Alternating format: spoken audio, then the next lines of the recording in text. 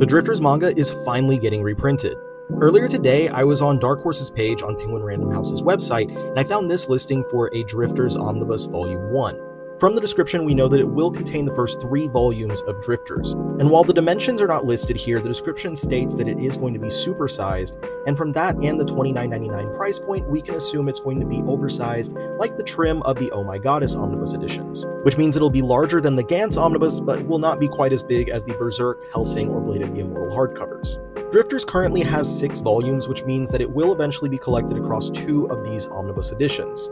However, the series is still ongoing, but just like with Hellsing, Kota Hirano is releasing new chapters very slowly. I personally am very excited about this, and even though I own the singles, I will be upgrading and picking up the omnibus when it comes out. Let me know in the comments if you're also going to pick up the Drifters Omnibus when it comes out in January, and what other Dark Horse manga would you like to see get the omnibus treatment.